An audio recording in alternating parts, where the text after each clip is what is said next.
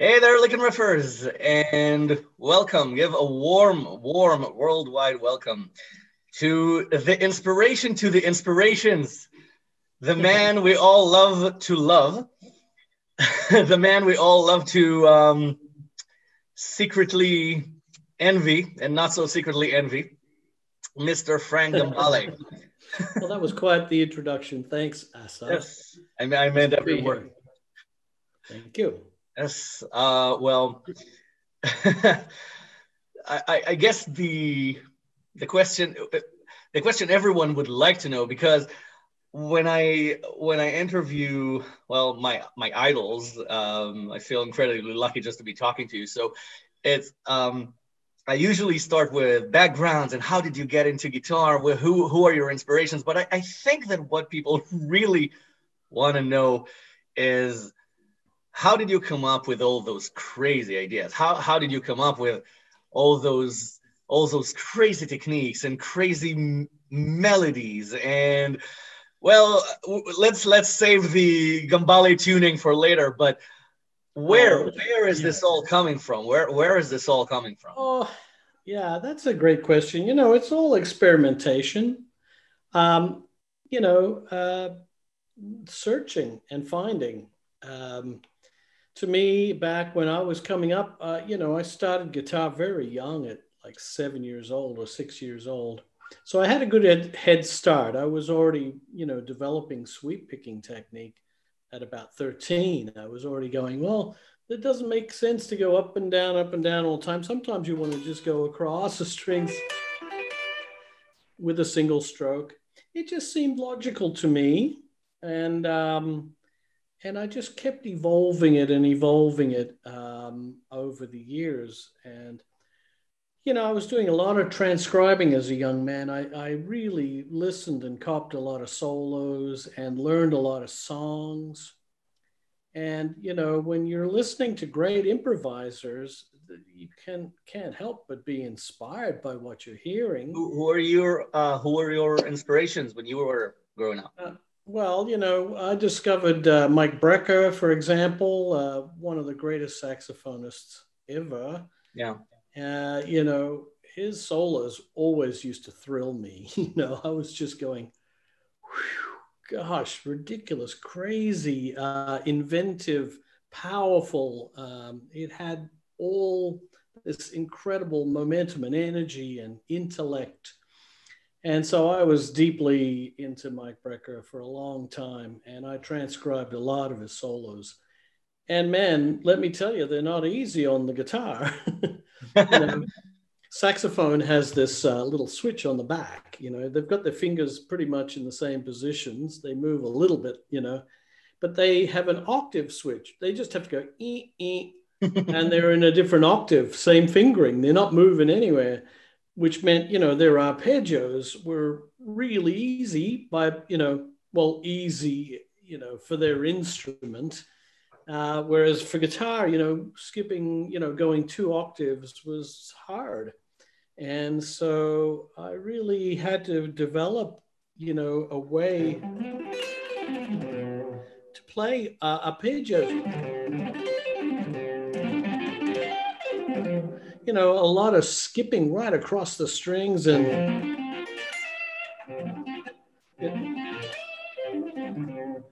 these arpeggios are not easy. I had to find a way to finger them, and I always say this with guitar, the beautiful thing is we have all these same notes everywhere.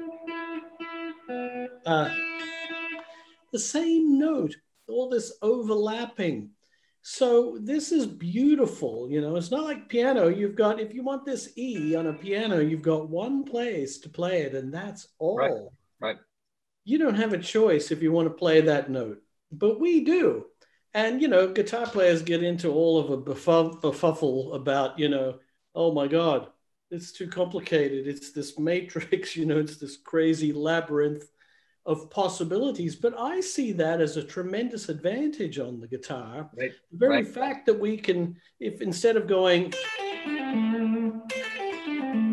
which is traditional, you can go, or you can go, or you can go, or there's so many ways to play the same thing. And you know, I was always going, well, maybe there's an easier way. This is tradition and it's beautiful, our typical minor pentatonic, but hey, maybe this just rolls up. And it's a bizarre way to play it, but can you play it slowly for us? That was slow. I'm just kidding. You know, starting here, instead of, which is just straight up pentatonic, right? I come across 3 strings there. I can do a single picking stroke. Right. And then 3 notes on this string. And then those 2 here. Up, up, up, down, up, up, down. Mm-hmm. So I can do 1, 2, 3, 4, 5, 6, 7 notes in 1, 2, 3, 4 strokes. You know, the logic is clear. You know, this technique is phenomenal. I didn't come at it from the technical aspect, though. You know, for me, music comes first. Always, always, always. Music. You know, and you can practice things that are really hard, that are beautiful and interesting, that require a huge amount of technique to be able to play it, right? So I always came at it from that angle. Or if I was trying to play a Chick Corea lick or a Michael Brecker lick, I had to find I had to refinger and sort out a way that would enable me, even if I gained a single stroke across 2 strings, you know, that would help me keep the speed and make it that much easier. Yes. You know, so I always describe myself as water running downhill. You know, it always seeks the easiest path. I mean, guitar's hard enough already. You know, we don't need to make it any harder than it is. I'm always going to find the easiest way to play something, not out of laziness, but out of efficiency, right? Being efficient and being, you know, finding the simplest, most effective way to play something. And I did that over and over and over with the sweeping technique, and it created a monster. Yep, you said it. Mm-hmm. Yeah, and the freedom it allows you. I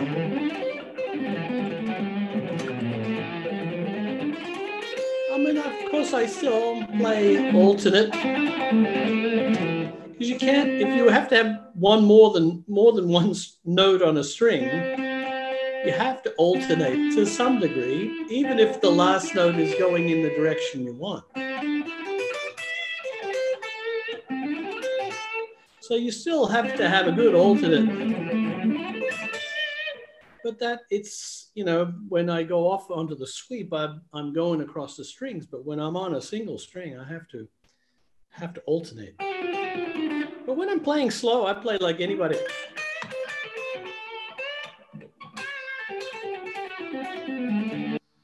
But it's that extra 6th, 5th gear.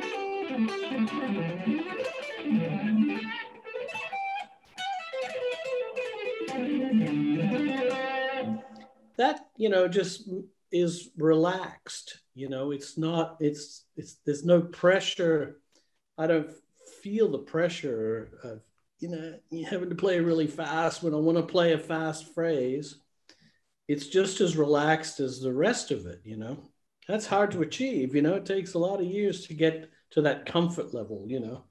Yeah. And having the facility when you need it, you know. Yeah, it's kind of it's a little bit ironic, because this is, your technique is maybe one of the most advanced techniques, other than, let's say, Steve Morse's his arpeggios, his alternating arpeggios.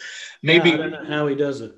Yeah, I don't think he himself knows, but yours might be the most advanced electric guitar technique anyone, you know, had ever achieved. But there are many, but yes, it's definitely up there, I'd say, you know. But you're saying that the ultimate goal was relaxation and playing in a relaxed and easy manner.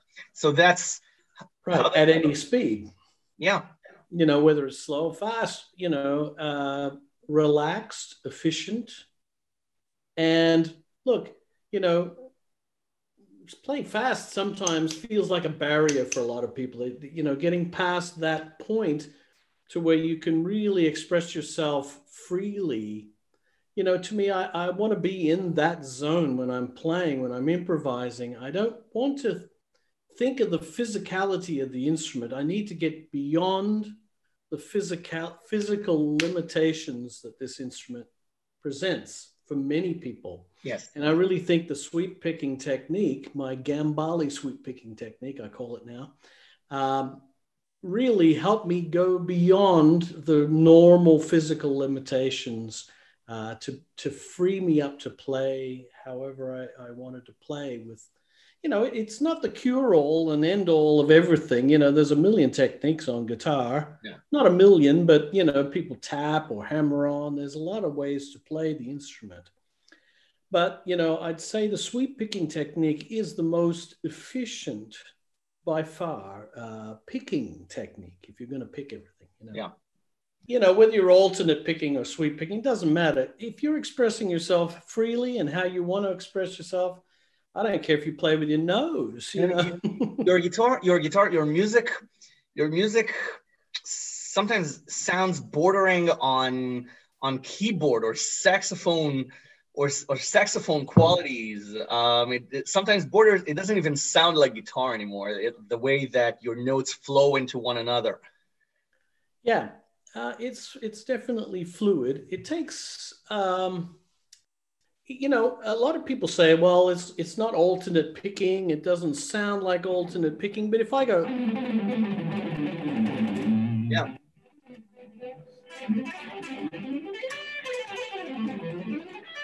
how can you tell that that's not alternate? Yeah.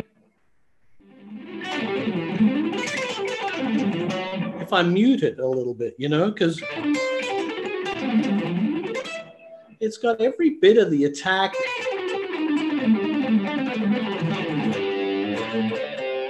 Every time I go across the strings, that was sweeping. That to me sounds as alternate as anything else, Yeah. So people say it sounds different. Yes, it sounds different when you're going over a wider amount of strings. Especially your fusion based solos where you alternate between scales like crazy, where you play like 6 or 5 scales in a span of like 20 seconds. Well, I don't think so much of the scales anymore. To me, it's more of the notes. It's note choice is what it comes down to. When you think about it, what makes one person different to another person's playing, or what makes them stylistically, a characteristic where you can recognize somebody's playing over someone else's, is generally note choice. Mm-hmm. But even taking it one step further, you get out of your guitar head and contemplate, how does a keyboard player, when he's listening to you as a guitar player, he knows nothing about guitar. How does what you're playing, how is he hearing it? What's coming his way?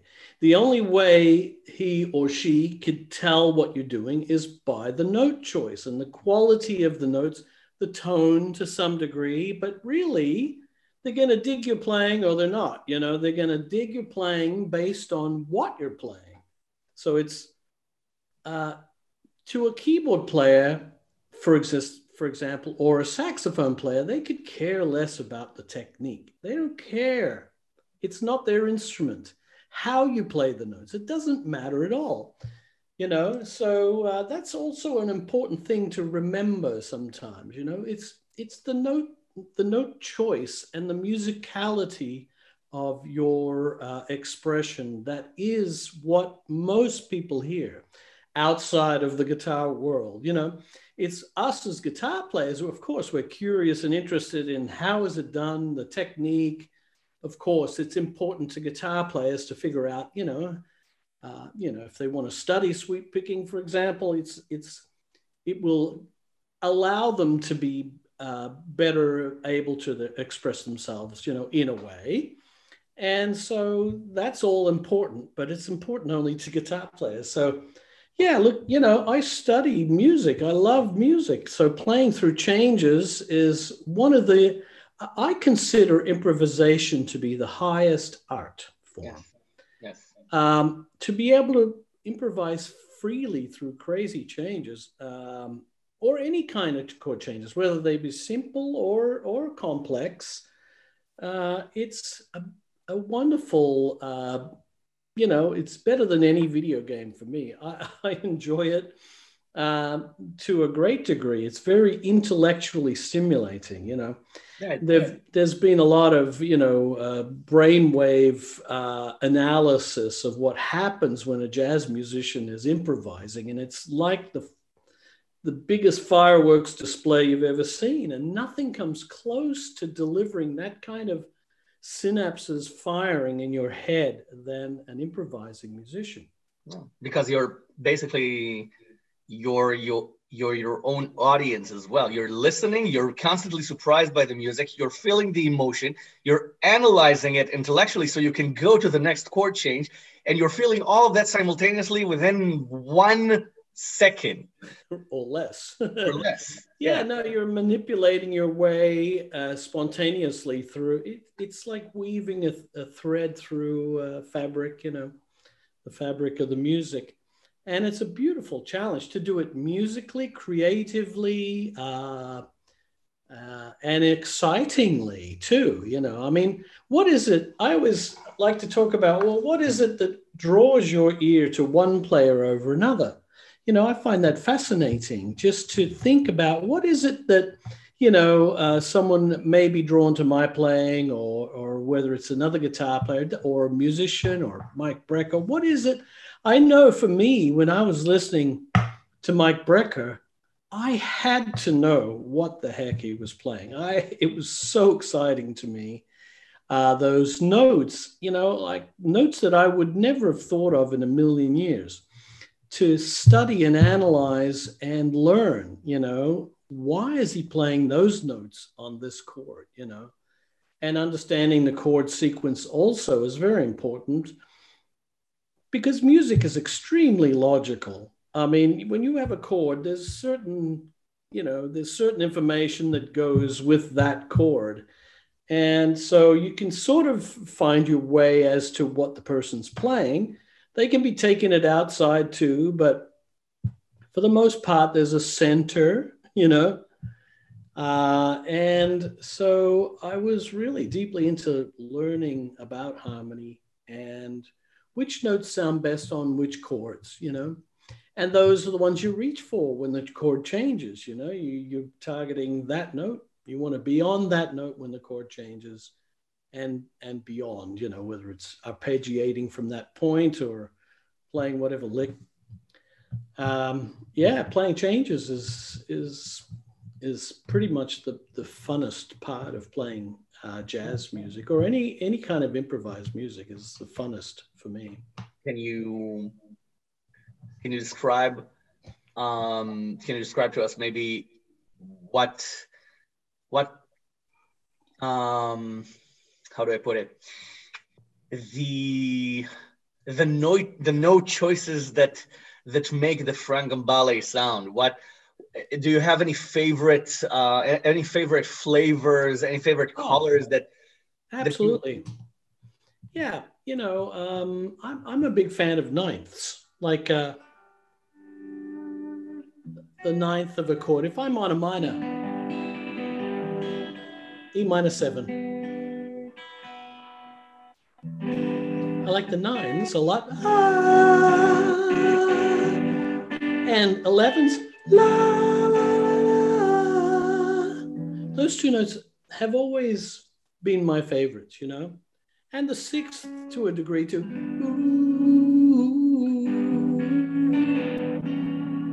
So those, on a minor certainly sound beautiful. But they, on a major 7 chord, a 9 is beautiful too. La, la, la, it's sweet. It's sweeter than it was on a minor, but they work for both. Like la, la, la, major 7, La minor 9, minor 7, la. It's a constant note, so you learn which notes are kind of pedal tones that you can play through different kinds of chords. Mm-hmm. A dominant chord too.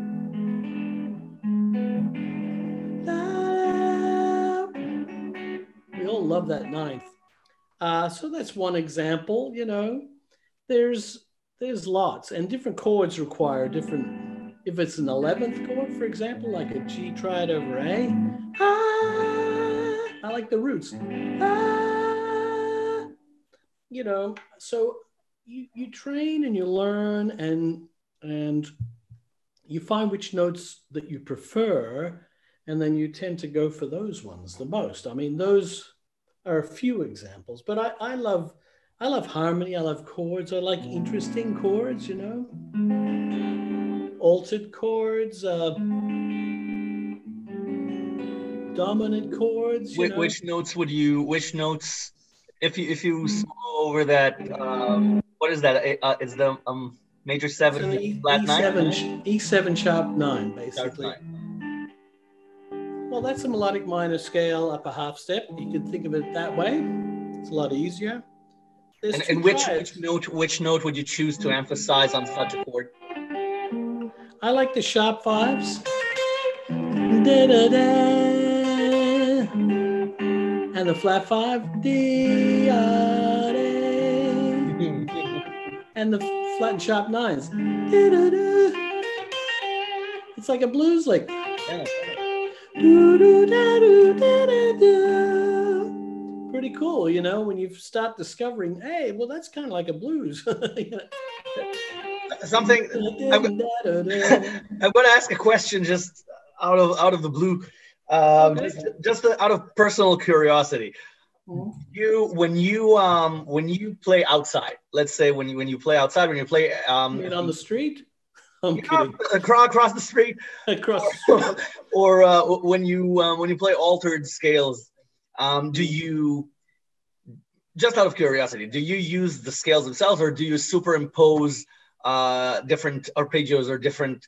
Some guitar players move the pentatonic shape around to create the altered scale. Some players superimpose the diminished chord. This is a good question. And I remember asking Chick one time when I first joined the electric band, there was a tune that had just like 7th chords, And I said, Chick, which 7th chord do you mean? Is it like dominant, or is it altered, or is it with a 13, or is it flat 13? And he says, just choose any of those, man. Just whatever you like, just go for it. And I thought, well, okay, I see I'm not going to get much more than that from him, because that's why he only put G7 or whatever it was. He didn't elaborate ever beyond a 7th. Mm-hmm. His charts were all major 7, minor 7. That's it. Maybe a triad over bass. And the substitutions and alterations were all your choice. It's open season. He wanted the musicians to improvise and create what they heard. I mean, the melody usually was a clue. If you have a 7th chord and the melodies, well, then it's a sharp 9 and a sharp 5. It's telling you. So, the melody is a very key factor in determining what the composer intended for the scale.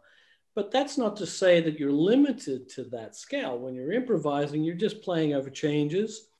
And a lot depends on the chord voicings that's happening under you. I like to try to come to some agreement with keyboard players when I'm soloing. I said, when you're soloing, do whatever you want. You take it sideways, I don't care. Mm-hmm. But when it's my solo, I want this to be a melodic minor dominant. I don't want it to be a diminished dominant, or I want it to be a diminished dominant, a 13 flat 9 here, which is a different scale. I like to determine that stuff before we play, because, when I'm playing single lines, the chord really matters, and it can make me sound wrong, right? So it's important to agree this is the kind of altered chord I want here. And this is the kind of, you express which kind of voicing you want. Did I answer your question? Yeah, look, for me these days, every note goes on every chord. In fact, I'm writing a new course for my online school after so many of people have asked me, and they said, can you write a course on playing outside? It's just funny because you just asked that. And I said, okay.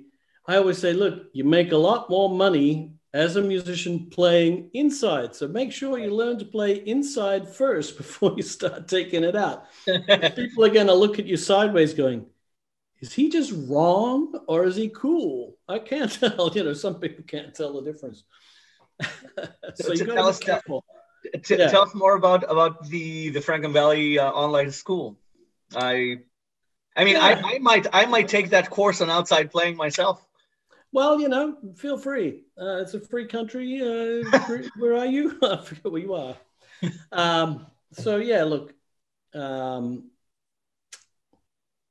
it's a great school. I've loved the idea of being able to teach freely however I want to. It's pretty much just a store online. I create video courses. And you can go through them. I have a lot of different courses. I've got a blues course called Spicing Up the Blues, 10 hours of making blues from the start, simple, and then taking it further and further into another dimension and bringing it forward. Majors and minors. Yeah, just different kinds of chords, adding certain chords, adding certain scales to it, and just showing how to spice it up. And that's been a very popular course. My Gambale sweep picking course is probably the most popular course. It's a 10-hour. I did the first. Surprise. Who would want to learn the Gambale sweeping technique? Yeah, there you go. It was a course that I wrote because I hadn't done anything since the 80s. I wrote the first book on sweeping, really, and then the first video in the 80s. And I've discovered so many new things that I thought, I really must bring it forward to now.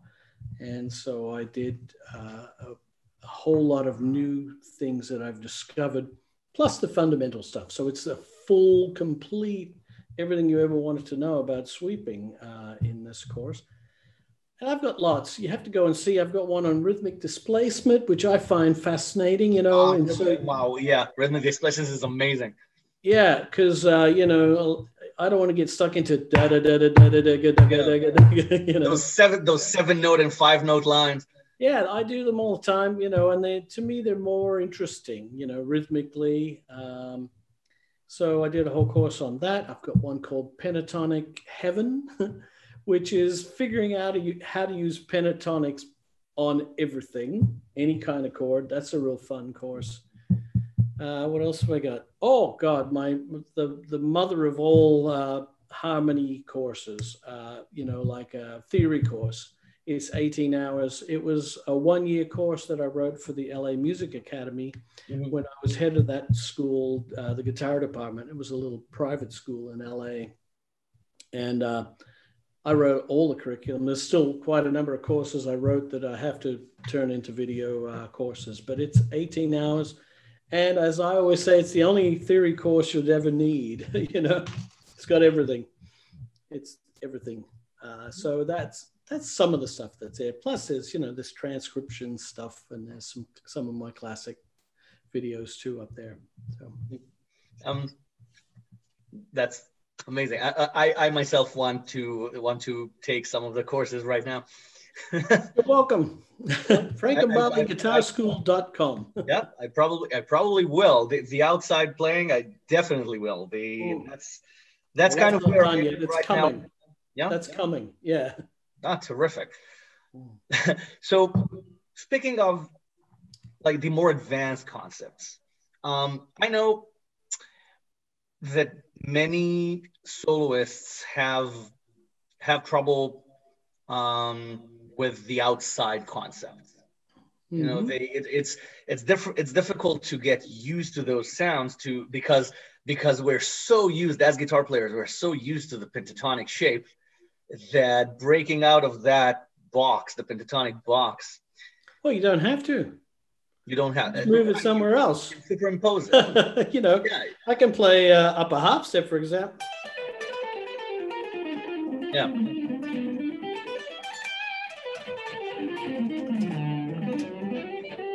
You know.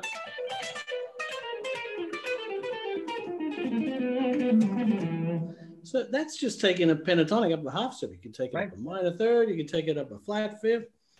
No. It's really endless. You know, to me, I find that, you know, just introducing a note at a time, right? One outside note can be really fascinating as well. If I took a minor pentatonic, like E minor pentatonic,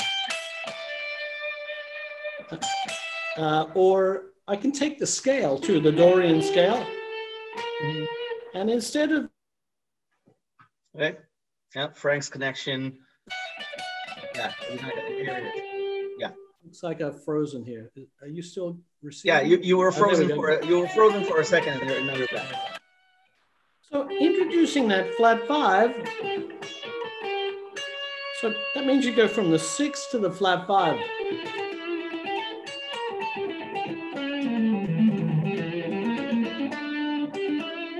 I find that interesting. That sort of sounds outside, but not too outside.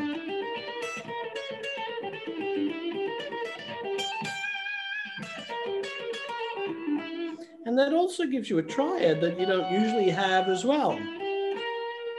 If you go flat 5 and the 6th and then the 2nd degree, you have an F sharp triad. So you can play that as a triad.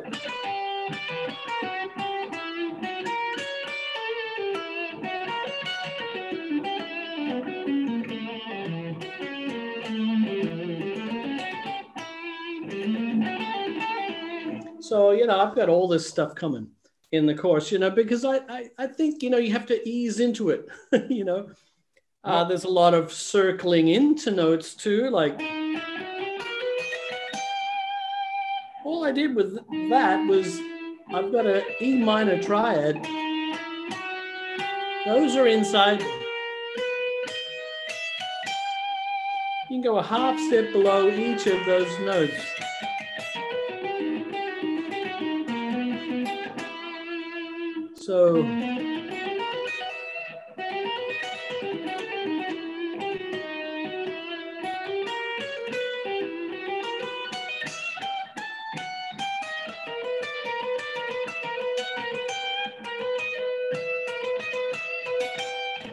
So it's really, I was just going in and out a half step below a simple triad, you know, a minor triad. Yeah, and that sounds a little bit exotic as well. Sure it does, you know, and that can really create some interest. It's outside, but it's not way outside. You know, I start simple, you know, and then I get further and further out and, you know, lots of other conceptual ideas as well to get you moving in that direction. There's chromatic stuff too, which I really like. If you're going in E minor, if you're going from the 5th to the flat 3rd, you can chromaticize it.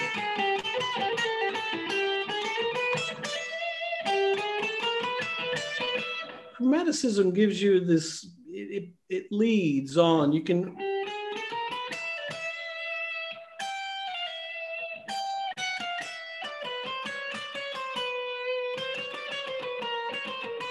Then you can get fancy with it.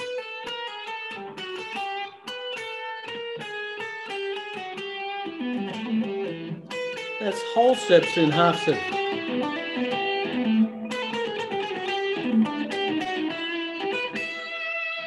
Et cetera, you know. Actually, one thing that I always loved about your playing is the chromatics. The way sometimes I don't know if I'm imagining things, but sometimes I'm hearing the bebop moves.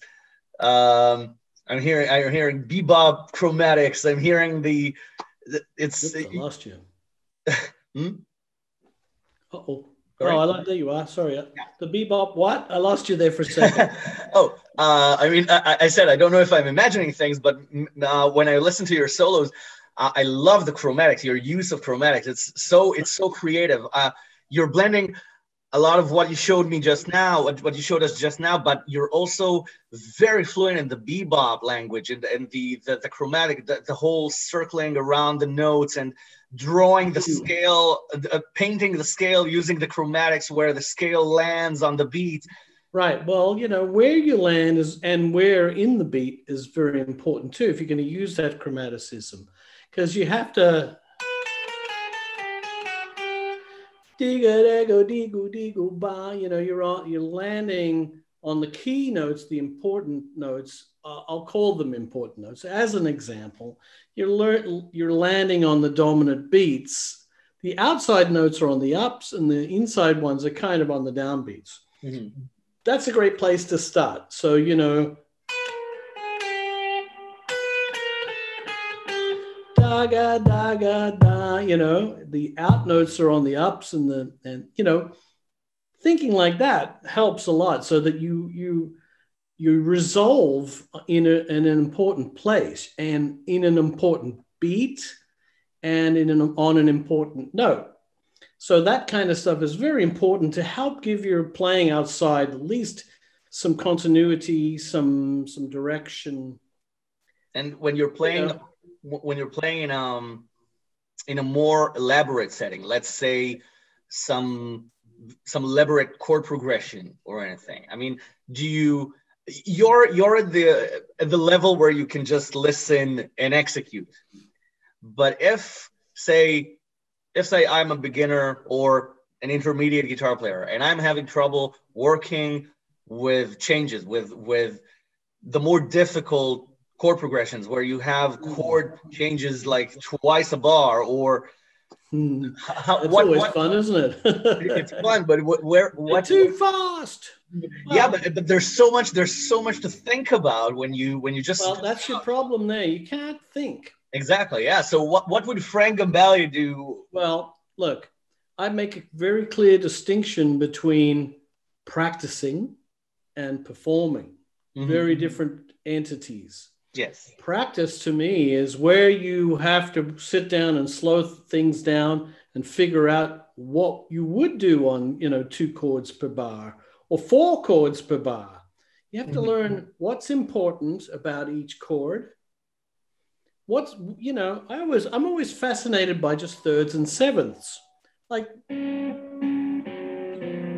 I can play a whole jazz standard with just thirds and sevenths, and it's enough to hear the chord changes. You can hear that.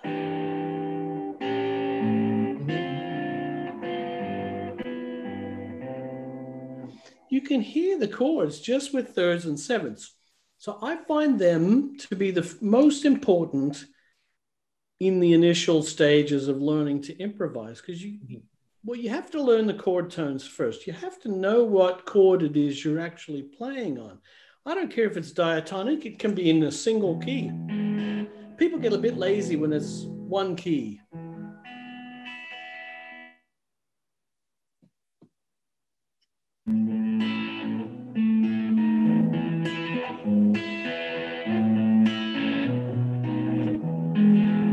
Now, if I'm improvising,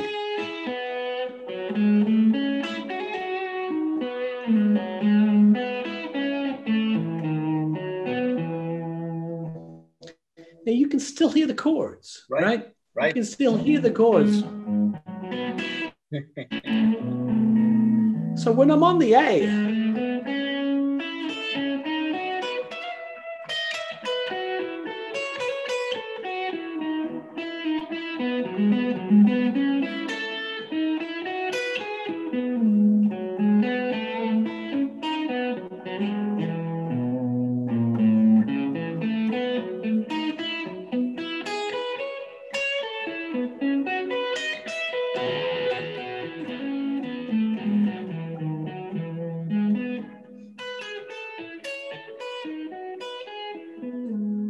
it's important to know and remember and identify each chord as it goes by. And you can't skate. Everybody knows if you're faking it, right? Yeah. The difference between someone who knows what they're doing and someone who doesn't is extremely clear. So you want to be one of the guys that knows what they're doing. And thereby, whether it's 5 chords per bar or it's, or if it's a jazz change, like a 2-5-1, like this, where you got this kind of movement, the hard chords, -7 flat 5, A7 altered, D minor, B altered, you still have to know the chord tones.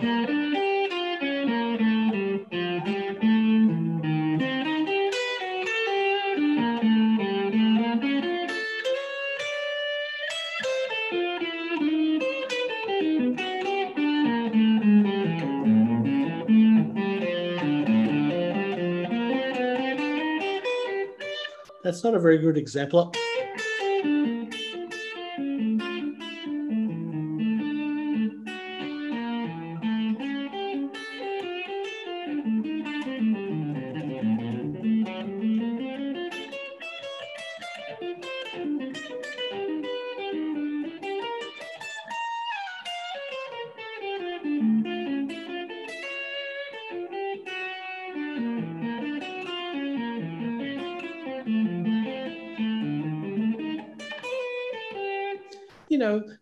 The important thing is to really know your chord tones everywhere. So if I'm learning a strange chord like -7 flat 5, I really have to know the scale first.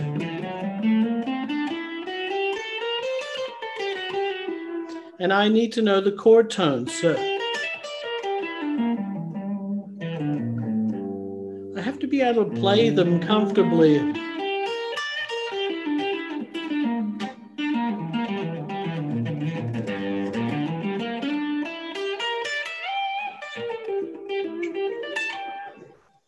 So then you can lead into each of those chord tones or lead out of those chord tones. That's the arpeggio of the chord, -7 flat 5.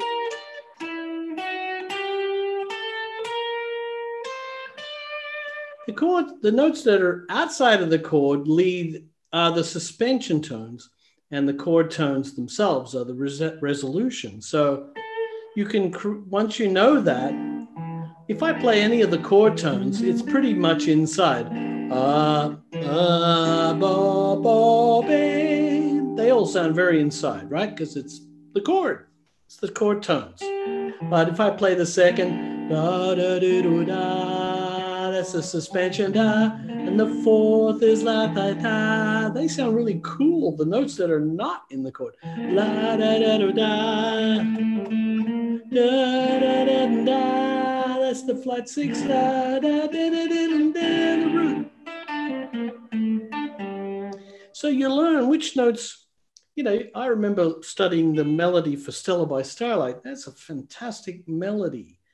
And why is it a great melody, and why is it memorable? The thing about melodies, I find, that is important to study, because melodies, not only does it help you become more of a melodic player, which is important, but it's, generally speaking, the best notes to play on those chords. Almost every chord tone in that melody, I should say every note of the melody, is a suspension. The 11, do-da-dee-da, the 4, da-dee, the 9, 13, da-da-dee-da, that's the 5th, that's the least interesting.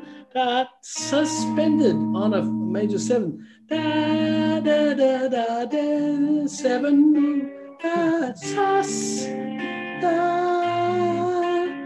sus on a major 7, da, da, da, da, da, da, re, the sus again on the -7 flat, da, da, da, da, sharp 5, da, da, da, the 11, da, da, da, do, sharp 11, da, da, da, 9, da, sa, sa, da, da, da, do. Where am I? Da, da, da, da, da, do. it gets more insight at the end there. But those tones are the best ones for those chords. And it's memorable and beautiful because of, the composer. I don't remember the name of the composer, but brilliant melody for those chords and that sequence. Absolutely. And, beautiful suspension tones. Study the melodies. It's very revealing to study the melodies. It helps you to understand which are the best notes to play. Oh. Amen. Yes, amen to that.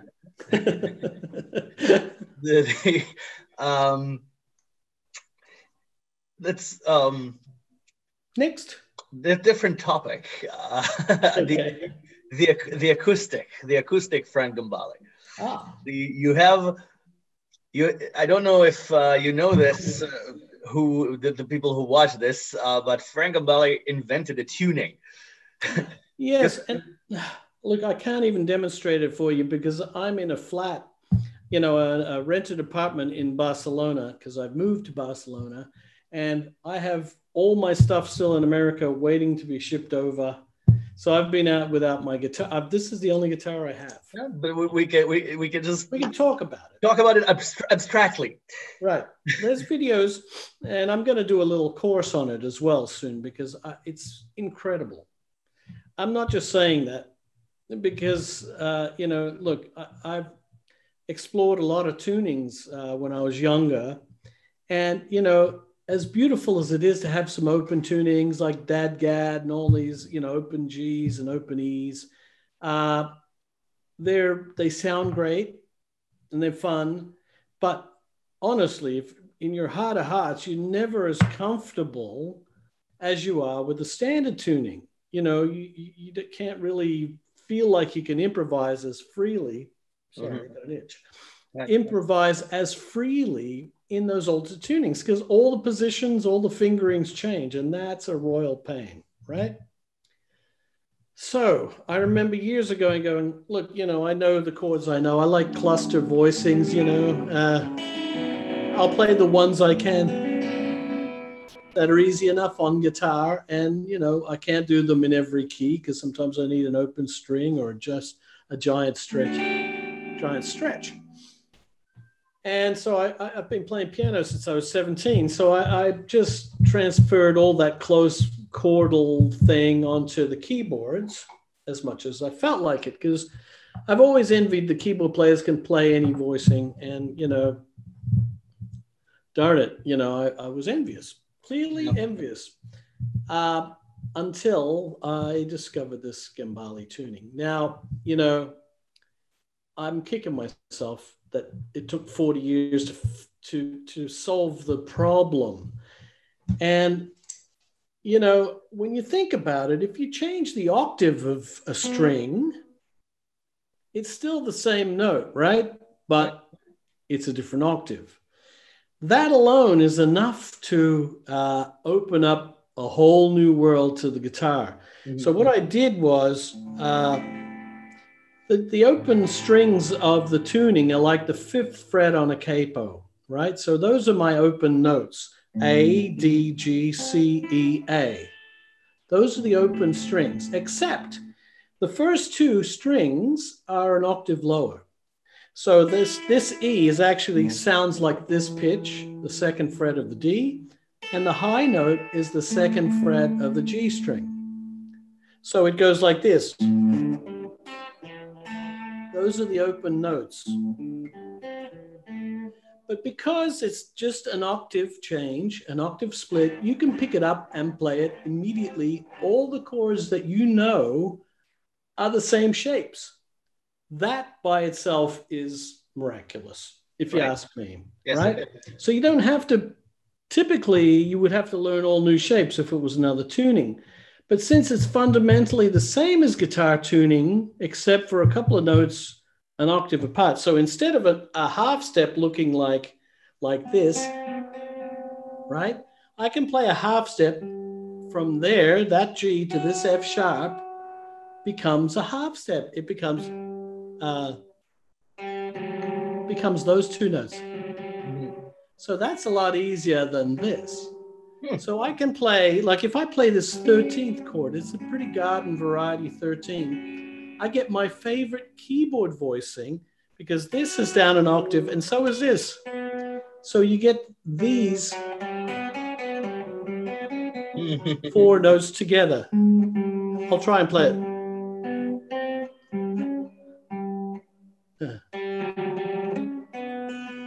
Oh man, you get these four notes with an A bass.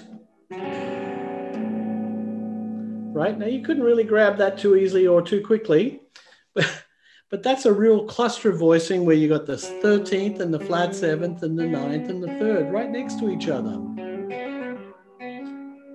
Impossible, really, with most. I can just play it like that, like a regular 13th voicing. And I'm telling you, it's like, it's like a brand new instrument. And I no longer have limitations to the voicings, chord voicings I can play. That statement alone is incredible. It sounds incredible. I don't have any limitations. I can play any 4-note chord a keyboard player can play. I can even play 4 chromatic notes just like this. It's a bit of a stretch, like that's a chromatic, you know, it's a stretch, but I can play 4 chromatic notes. 4 chromatic notes would require a stretch like this, you know, it's insane. But I can play with one hand, right? That's an extreme example. I can play most 5-note voicings and many 6-note voicings that a keyboard player can play that were previously, there's no other way really to play them comfortably with kind of standard shapes. Like this major 7 is one of my favorite voicings on them because it's these. It's the 7 root 3 5, which sounds my favorite keyboard. It's just a chunky chord. It's a one-hand chord on the piano, but on guitar you just can't play them. You just can't. And I can now. So it's very refreshing. It's like having a whole new just a universe of possibilities. It's like expanding the possibilities of sound on the guitar. Absolutely. I did a record. I discovered this in 2003. So I've been using it since then. People are just starting to catch on. It takes a while. I did a record called Raison d'Etre. Was the first one that I introduced the tuning with a number of compositions with guitar, guitar chord melody kind of things with that tuning. It's fantastic. I tell you, it's incredible. You take the for the Gambale tuning, you use the same. You take the A, D, G, and B strings and just put them on. Yes, you use 2 different gauge sets. So I'll take, say, a light and extra light set, and I'll take the A, D, G, and B, and I'll tune the B up a half step. That'll be the low 4 strings. Then I'll take from a lighter gauge, I'll take a D string and a G string. And you'll tune them tune it up to E and A, up a whole step, both of them.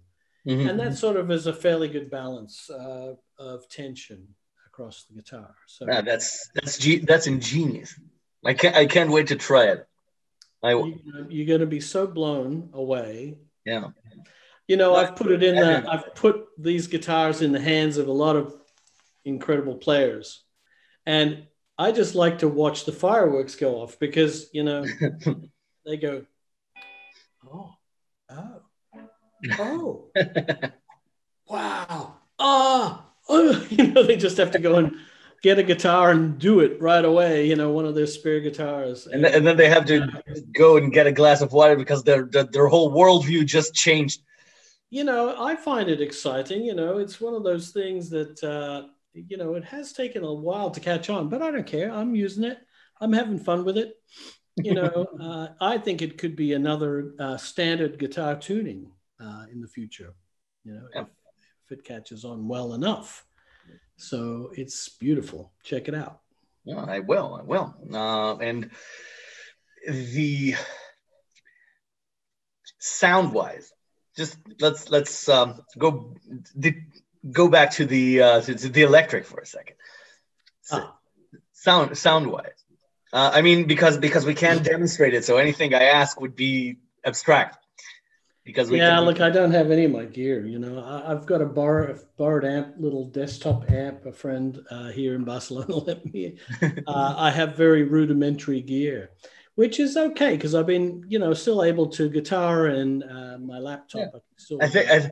Well, I think that if even if you had just one finger and one string, you'd still be able to play a lot much better than the rest of us. So Ah, well, that's very kind of you, but I doubt that's true. I don't know. Have you ever tried to play with just one finger and see what you get? Yeah, for about 3 seconds, and then I go, I need the rest of them too. We only have four, so some people use a thumb. The question that I wanted to ask was something. When you use your sweeping technique, the Gambale sweeping, Yeah.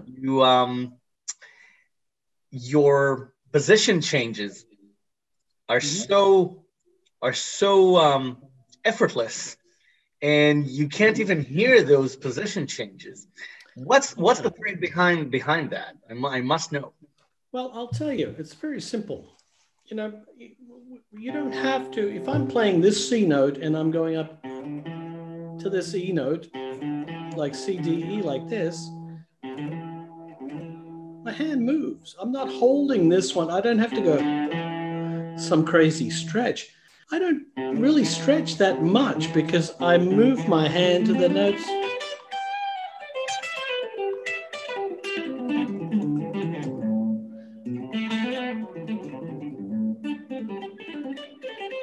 It's a playground, you know. But Nobody's when you holding play you in arpeggios, place. sometimes you play.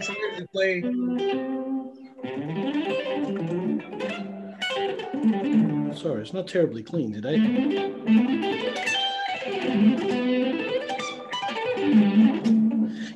You can skip around. I was.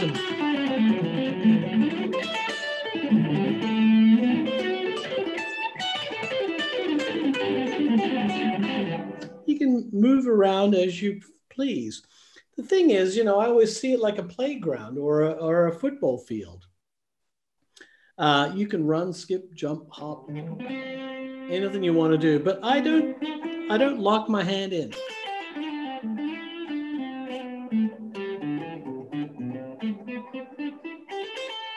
You can,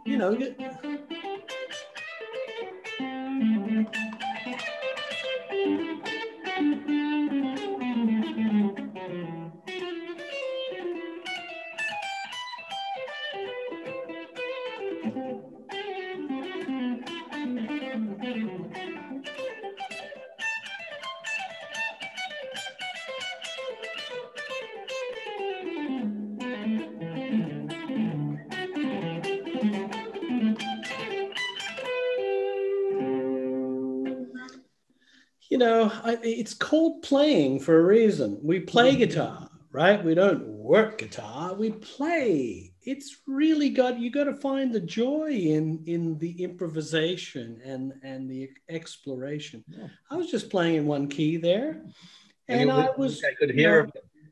Sorry. Huh? And what? No, I was just saying that when you just played, I could hear in my head, not only like the keyboard backing you up, I could also hear the drums. Oh, cool. Yeah, I could also hear the drums. You're hearing the full band. Yeah. Yeah, look, I love to practice improvisation. And I think, a lot of it's motific. You have to keep the listener, it's really good to.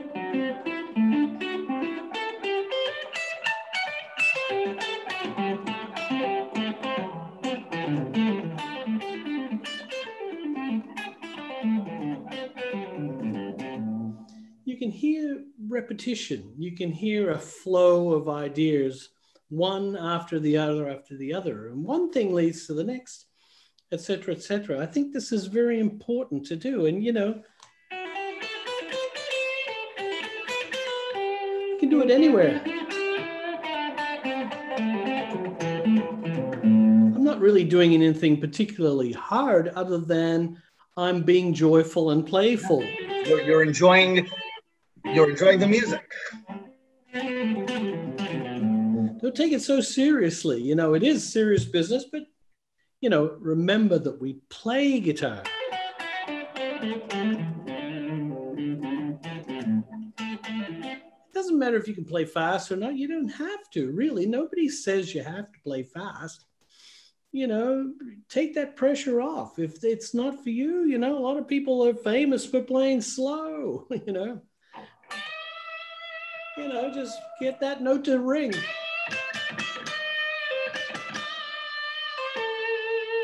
Get into the feel of it.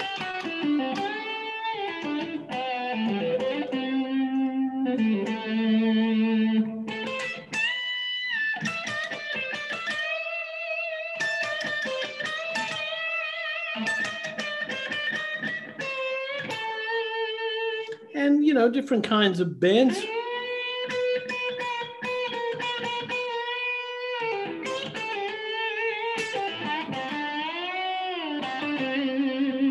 You know, you got to learn all the wonderful stuff the guitar has to offer, you know, the harmonics. I love guitar, you know, it's an incredibly versatile instrument. It Yes. has so many possibilities, so many sounds, ways to play, you know, and it's also chords and harmony. It's I call it the 6-string orchestra, and that's kind of what it is, you know. Exactly. Yeah. And so, but we have a lot to learn on the instrument, you know. We have to learn the fretboard really clearly. I think it's amazing that everything's in one position.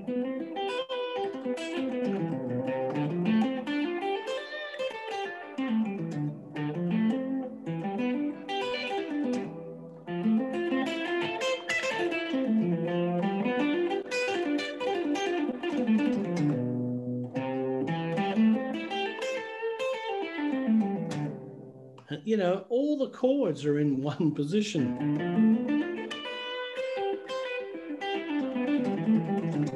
You have to know your fretboard really well if you want the freedom to be able to play and express as deeply as you can.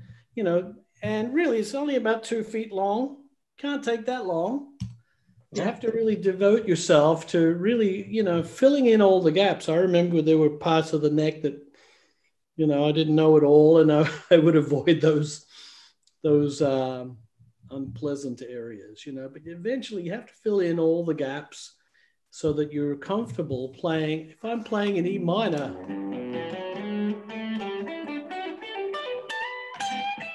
it doesn't matter where I am on the neck.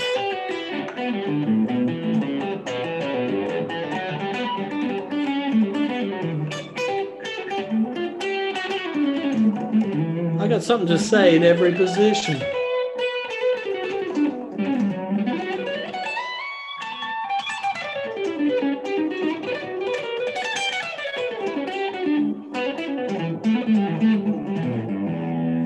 You got to know it freely, you know, get really familiar. And I suggest you only need 1 or 2 keys. You take like E and A that are far enough apart. You know, take a Dorian scale of E and take A Dorian and thoroughly learn them. Don't worry about all 12 keys. You don't really need to really deeply focus on all 12 keys. You know, that's a misconception. I think if you work 2 keys deeply, then the rest fall like dominoes.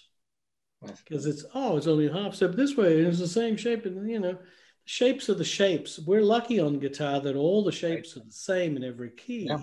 Can you imagine, like on piano, having to learn 12 fingerings for a major scale?